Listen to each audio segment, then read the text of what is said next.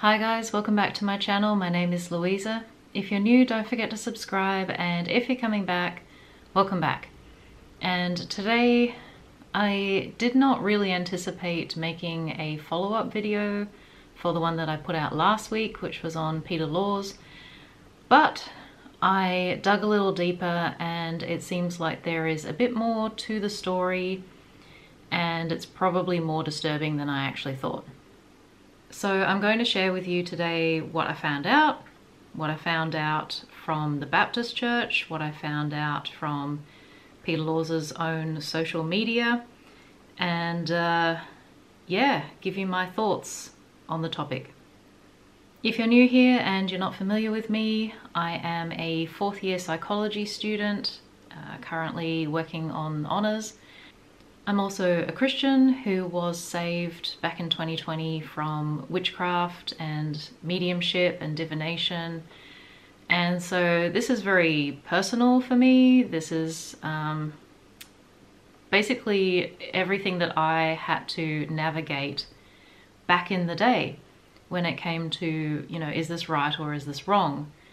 And what I found from being haunted in inverted commas and demonically oppressed is that there is no such thing as a safe form of divination or a safe form of contacting the dead.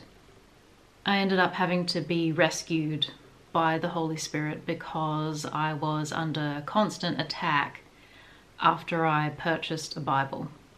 So I grew up Anglican, and I was a regular churchgoer. I was very involved in the church when I was a younger person, and I left when I was about 20 and sort of pursued study and career paths and didn't really have much time.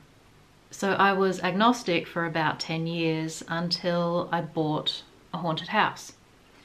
And at the time, you know, there were lots of things that indicated and confirmed that I was indeed experiencing a haunting, but it was very interesting, some of the things that I learned through that process. At the time, I didn't think that there was much help to be found in Christianity. And that's because I think a lot of people in Christianity don't really talk about this stuff. I can kind of see why, because they're actually more interested in God. And I find that's where I am these days when it comes to my spiritual journey, is because I met God and because God delivered me, I'm actually more interested in what He's doing than in what the demonic is doing. Those guys are piss weak compared to God from what I've seen. But back between 2013 and 2016 is when I lived in essentially an actively haunted house. I lived in the same house until 2018. And in that time, I experienced some things. My housemates experienced some things. We had, you know, similar occurrences happen, like someone sighing in a completely empty house, electronic switching on and things like that. But one of the experiences that I had, which kind of gave me some insight into the demonic and how they operate, was early one morning after my alarm had gone off and I was sort of still in bed. Someone shouted my name in my empty house, and they used my mother's voice. Now, my mother is not dead. She certainly was not dead at the time, and she's not even dead now. Obviously, it wasn't her because she was not in my house. Nobody else was in my house. Nobody else was able to impersonate her. And I think it's actually really difficult to genuinely impersonate people. So, yeah, as far as I could tell from that experience, these spirits are able to mimic people. They are able to mimic the living and the dead. And so they can gaslight people essentially with all of their parlor tricks, where they pretend to be some long lost relative, some dearly departed, so that people will talk to them. And at the time that I was experiencing this haunting, I ended up going to psychic mediums for help because I thought that that was the best place to get help. And it actually wasn't. But it set me off on a particular path. And the further along I went on that path, through things like neo-paganism and then into Wicca, the deeper into the rabbit hole of the occult I went. And so it wasn't until 2020 when I started talking to some Christians online and listening to some of the things that they had to say and agreeing with them. Like, what they were saying matched my experience in the occult. And but they had a different take on things, which I thought was interesting. And they weren't judgmental of me. They were just kind of happy that I was actually agreeing with them. So those experiences softened me to the idea of Christianity, and I started getting random Bible verses popping into my head.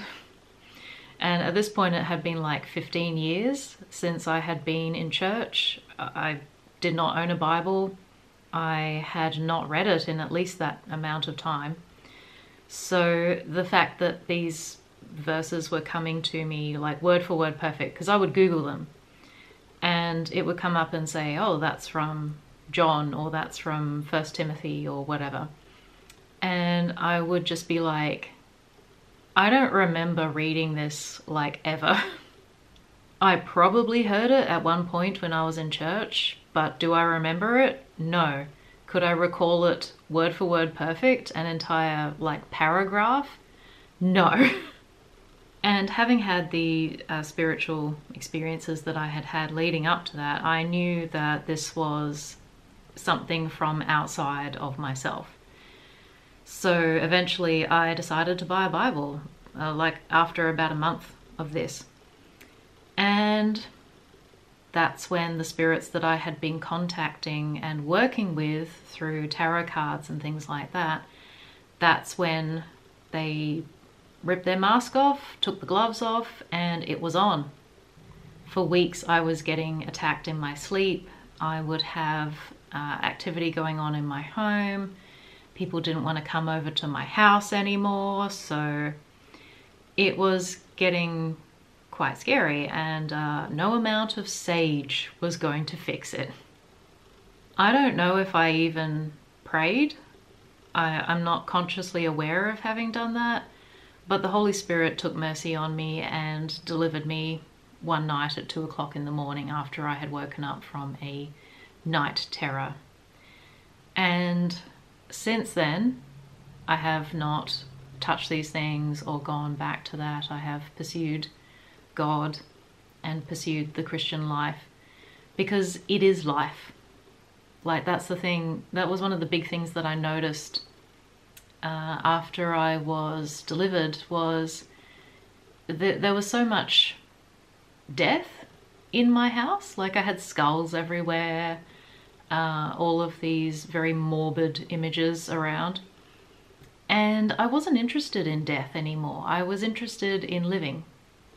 As Jesus said, he came so that men could have life and have it more abundantly. And that is exactly what happened to me. So I was no longer interested in death. Death was gross to me after that. It doesn't mean that I have never watched horror films since, and it doesn't mean that I have never been interested in people's stories about spiritual encounters and, you know, ghosts and paranormal activity. I want to be able to help people who are experiencing those things because I know how distressing it is. But I know for a fact that mediumship and channeling and divination is the opposite of helpful for people who are in this situation. There comes a time in our spiritual journey where we have to choose.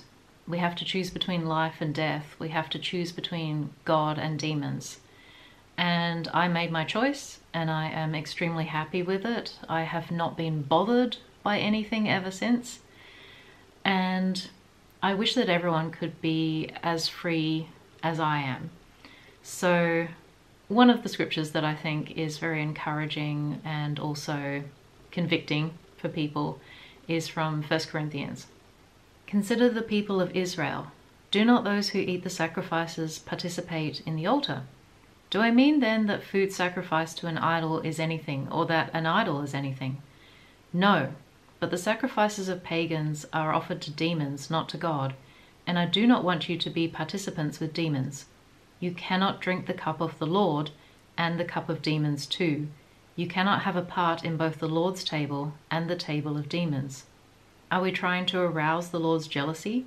Are we stronger than he? I have the right to do anything, you say, but not everything is beneficial. I have the right to do anything, but not everything is constructive. No one should seek their own good, but the good of others. In the letter to the Corinthians, the Apostle Paul was trying to reason with the church in Corinth, and he was talking to them about how some people were eating sacrificed food in the temple, and how they were allowed to do so, but it would confuse their brothers and sisters in Christ to see them at that table. And also, just because they can doesn't mean that they should. Now, in that instance, Paul was talking about food. And food is a very different subject from actually channeling spirits. So it goes from like eating food with people who have sacrificed that food to a deity to actually participating in rituals and worship of some sort of demon. Now, we could talk semantics here. The word demon is derived from a Greek word which literally just means spirit. So this can refer to basically pagan gods, and I don't really see much difference between pagan gods and like spirits of the dead and the demonic, because they're kind of all in the category of dead spirits. Like, they're still around, they're still existing, but they are dead men walking, essentially. And I know that when I was doing tarot readings, there was a girl who asked me for a tarot reading, and whatever the spirit was that she was asking me for more information on, it was very strong. There was this sort of static energy that came along with it. So as soon as I got her reading, the spirit was there. As soon as I got her like list of questions in an email, the spirit was around me and wanting to communicate. For me to open up those channels of communication with those spirits again would mean that I am rebelling against God. And as it says in 1 Samuel, rebellion is as the sin of witchcraft. So like there's no real difference between those two activities. If I was to go down that path, I might as well say that I was practicing witchcraft. So how exactly does this relate to Peter Laws? Well, I was watching one of the debates that he mentioned in the previous video that I used a snippet from his content. He had a debate with a woman called Jen Nisa. Now, she used to be a psychic medium, and she was saved and turned to Christ. And so she's very cautious about these things, probably a bit too cautious. She seems to think that Taylor Swift is dangerous. You guys, if you've seen my channel, you know that I don't have a problem with Taylor Swift. I think that it's possible to be a bit too paranoid about these things and a bit too strict and rigorous, and I don't really think that that's helpful. But I think that she had some very fair points in that particular debate, and I think that Peter missed her points entirely. Take For example, this snippet. I remember when I was training as a minister, and we were in the room, and a guy came in with tarot cards and just handed tarot cards out and said, "Look, I use these because I go to psychic fairs, and there's interesting symbology in these cards that I use as a way of like sharing my faith with them, and where they're at." And they passed these cards out, and I would say there's about 30 guys in this room, people in this room. They all went like this, and they wouldn't touch the card. I picked up the card and was like, interesting. This is an interesting way of connecting with people. And the reason why the people picked it up is because they believed that that card was inherently evil and that the devil was going to jump out of it and attack them.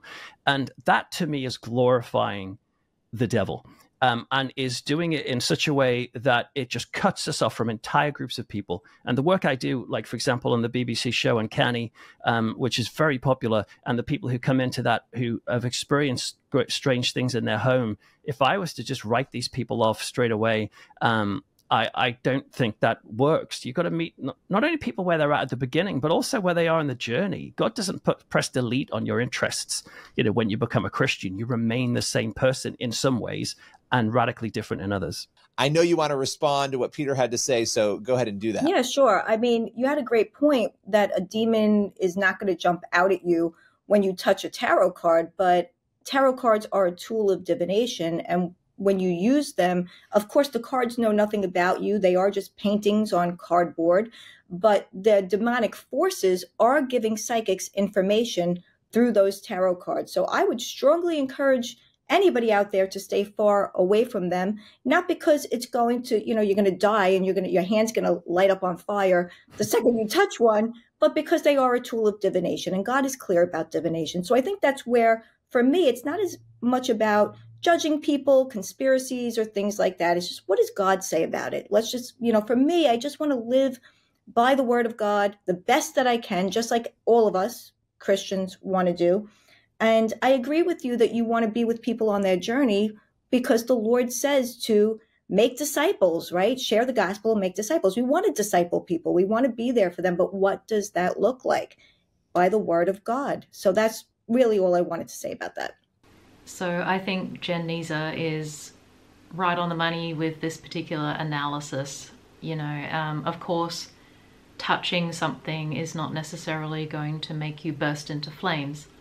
That being said, there is such a thing as cursed objects, and if you come into contact with them, you can actually pick some things up. But usually if someone is indwelt with the Holy Spirit, they're not really at as much risk of that as they would be if they didn't have that kind of protection.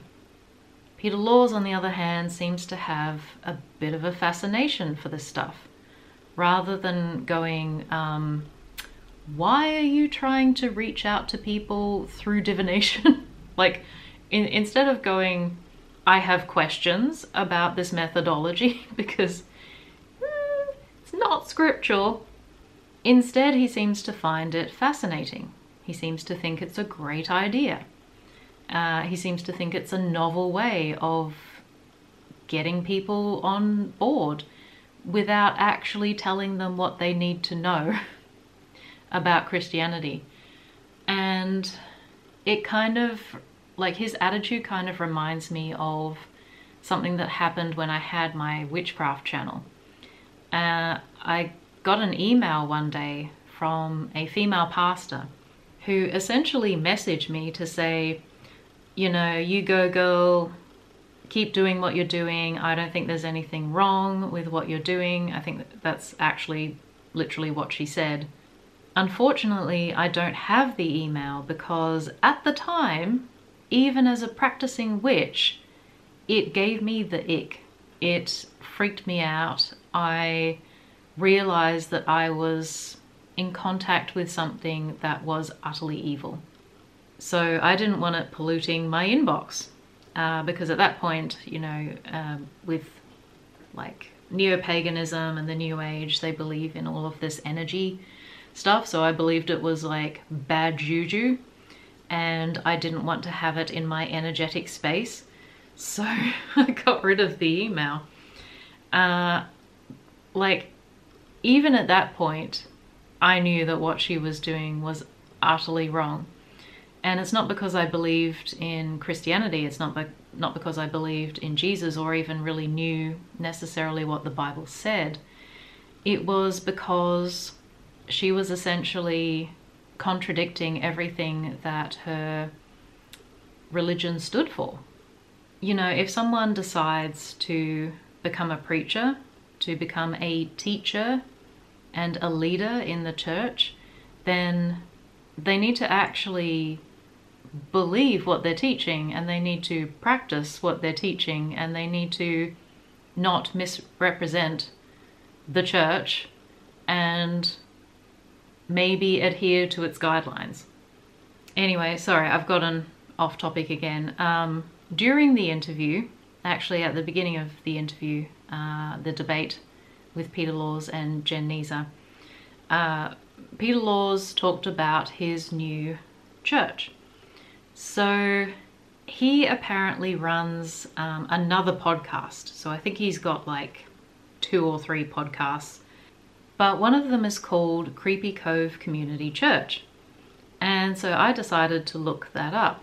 And yes, it is a podcast. It's not a real church. It's a fictitious church. But there's also an Instagram page for that particular church. So I say church. It's drama. It's a dramedy. Anyway, Peter Laws' whole thing is to be as inclusive as possible, which is kind of not what Jesus stood for. He stood for exclusivity, and people had to choose him and forsake others. I'm all for inclusivity of different types of people, like, you know, what they look like or the backgrounds that they come from should not be a preclusion to becoming a Christian. But the exclusivity of Christ is not negotiable when it comes to Christianity. So amongst the various different posts that I found on the Instagram page, he was talking about like The Conjuring with Ed and Lorraine Warren. I think I've mentioned them before. They seem very shady, like the real Ed and Lorraine. She was a psychic, which is already a red flag. And they just seem to really sensationalize all of these cases. And apparently they didn't even really help people, because they just got all of the goods for their next book or whatever, and then abandoned people. But the particular post that I stumbled across was this one. So the photo says, Creepy Cove Paranormal Research Project, Remote Mediumship Experience. Case 001 West House, Living Room Mrs. Marie Bowman. Warning, participation in this audio experiment is at your own risk. Well, as a psychology student, that would not pass ethics. Telling people that they do something at their own risk is not informed consent. You have to provide a bit more information than that. To conduct an experiment, you would also have to go through a review body that analyzes the ethics of your proposed experiment and then decides whether or not it's actually ethical to do on people. Anyway, the write-up underneath it says, coming to the Creepy Cove Patreon this Thursday, 9 p.m, Sinister Soul level and above. So I'm guessing that's like different pay grades on Patreon. Welcome to an immersive and disturbing audio experience that will take place in your own home. This is a simulated session with a remote medium who will observe and connect with the deceased people in your living room. You will listen to this audio extra while sitting in your living room. Please turn off the lights for best results. Disable notifications and use headphones. Warning, there may be occasional loud noises. The experiment will last for 26 minutes and 36 seconds. Please listen at your own risk. And he's got a little disclaimer down the bottom that says it's for entertainment purposes only. So why is he calling it an experiment? And also, why is he holding a seance with his fans? It seems like Peter Laws is a law unto himself. He does not adhere to any Christian standards or any Christian teachings. He's just gone rogue. Now, obviously, I cannot tell you what happened during that audio experience, but it looks like the premise of it was to conduct a seance and to invoke dead spirits for people who were listening at the other end. So I would be very curious to find out exactly what the purposes of the experiment was and what exactly he was trying to achieve. Was he trying to achieve contact with the dead? Was he trying to achieve some kind of psychic phenomenon with his participants? Perhaps they got a bit more information about it than that, because that is extremely scant information. And it also does not include the disclaimer that every experiment should include, which is that people can withdraw at any time. To me, this seems highly unethical. It's not just even a question of being anti-biblical, it's also an unethical experiment.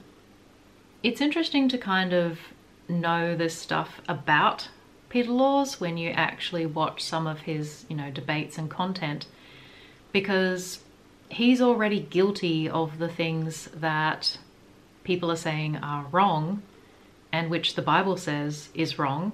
If you're not sure what the Bible actually says on this stuff, check out the previous video, because I went through all of the scriptures in that one. But it's very interesting how defensive he is about this stuff. And one of the first things that he did in the debate with Jen Nisa was, like, she was talking about the risks of different things in popular media and how it desensitizes people to the occult and makes it more normalized. And Peter Laws's first line of defense in that whole debate was to throw in a red herring, which is, of course, a logical fallacy. But he threw in the red herring of like, oh, but what about the poor and needy? I don't actually want to address the topic at hand. I want to say, shouldn't we think about something more pressing? Aren't there bigger issues out there? And I had to laugh because it was the exact same thing that Judas said in Matthew 26. What about the poor? Shouldn't we be worrying about them more? And the whole purpose of Judas saying, oh, what about the poor? Isn't this, wasteful?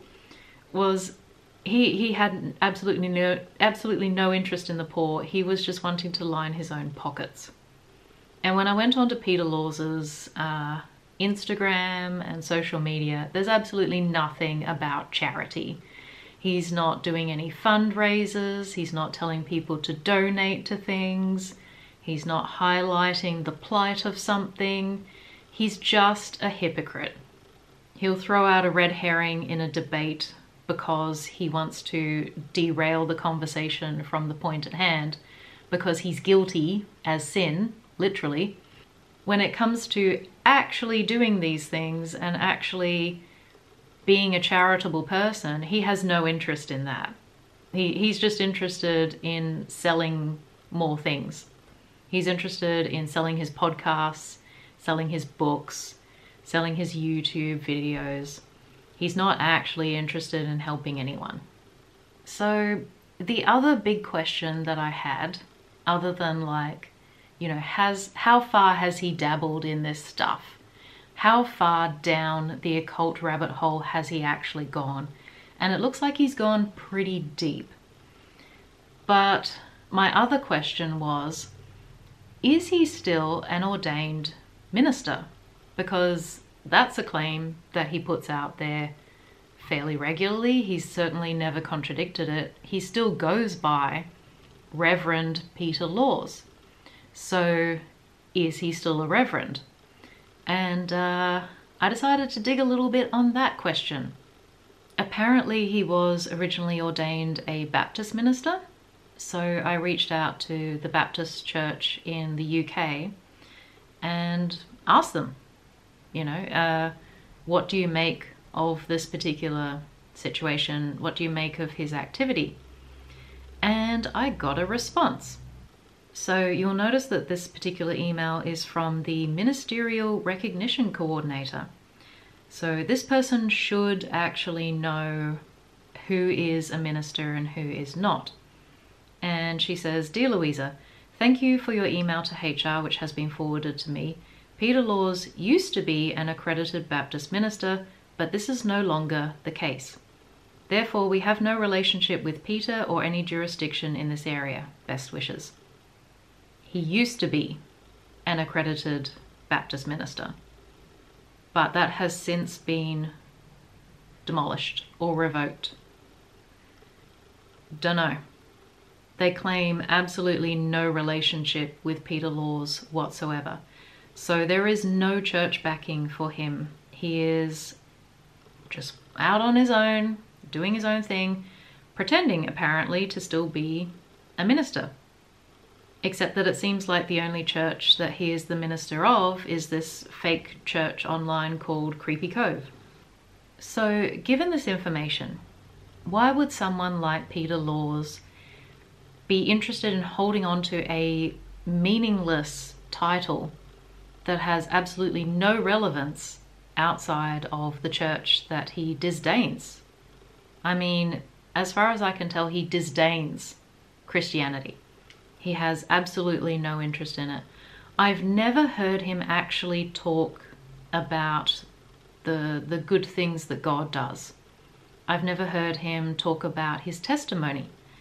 I've never heard him talk about how God can help in these situations. He has zero interest in God.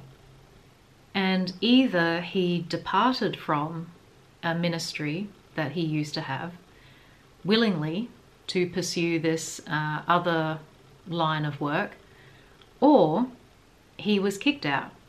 And the last article that I saw from him on the Baptist website was he was talking about Creepy Cove Church, and it was in, I think, September 2020, and then the seance that he held was in February 2021. So at one point the church had been supportive of his quirkiness, but I'm guessing that probably changed when he held a freaking seance. Anyway, my educated guess when it comes to the psychology of this, why someone like Peter Laws would pretend to still be a reverend after all of these years of not having any association with the church whatsoever, is because he liked having the trust and the respect of people that came with having the authority and the credibility of that title. When someone has the backing of an organization, it's easier for them to get, I guess, entry into people's minds and homes and things like that. In psychology, it's actually called affinity fraud, and some people use it to scam for monetary reasons, and other people use it to, I guess, lure people down a particular path. I don't think that Peter Laws is actually consciously doing this. I think that he believes that he's got altruistic motives for this stuff. But at the end of the day, he wants to be successful with this. He wants it to be an income, a lucrative income. And to do that, you can't alienate people, can you? You have to be as inclusive as possible. I mean, my channel's been going for 4 years, and every so often I will talk about something that's really, really important in Christianity, and it will alienate a bunch of my audience and people will drop off. But that happened to Jesus. If you actually tell people the truth, some of them will reject you. I mean, it happened en masse when I declared that I was Christian and was turning my back on witchcraft and the occult. So, you know, you have to suck it up. You have to be brave, because either you stand for something or you stand for nothing. As it is, Peter Laws doesn't really stand for anything in particular except just gratifying his own curiosity. And I can understand the curiosity factor, but the thing is, he already knows where this leads. Like, he's got all of the information that he needs about this stuff. And at the end of the day, he just doesn't believe it, or he thinks that it's justifiable in some way because he is so drawn to it. So he doesn't want to lose his credibility as a reverend. He doesn't want to lose the respect that he gets with that title. But he doesn't have the backing of the organization that actually gives him the credibility in the first place. And the reason why an organization has credibility in the first place is because they have oversight. They have, systems and bodies that hold people accountable. And Peter Laws doesn't want to be accountable. He doesn't want to be accountable to the scripture. He doesn't want to be accountable to God. He doesn't want to be accountable to the church. He doesn't want to be accountable to any kind of oversight whatsoever, which means that he doesn't have credibility. Credibility does not come from transgressing boundaries. Credibility comes from being thoughtful and being careful and actually towing the line with an organization. At the end of the day, the church cannot co-sign his egregious breach of what they teach, because if they undermine their very teachings, then they have no credibility. The church has to maintain its own standards, and that means that if Peter Laws does not want to adhere to those standards, then he's on his own. Apparently he still wants to use the title of Reverend, but he really doesn't have the right. So that is the rather sad case of the church minister who went off the deep end and delved into the occult. And I think it's a cautionary tale for all Christians that, you can actually wander away from Christ. You can stray.